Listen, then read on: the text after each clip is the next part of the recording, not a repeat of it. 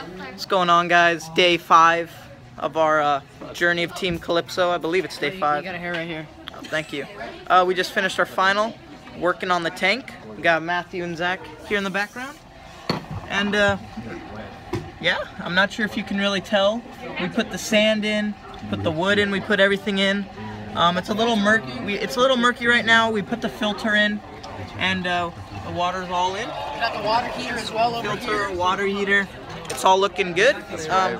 We had a slight problem where the power went out. Our filter wasn't working for a little while, but thankfully Mr. Olmos was able to break the circuit, put the power back on.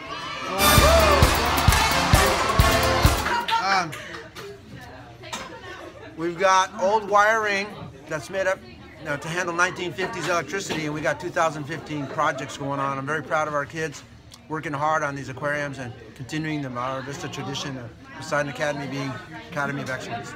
There you go. Nice words of encouragement, Mr. Olmos. And anybody want to Say hi for the say bye, Matthew. Say bye, Matthew. Bye.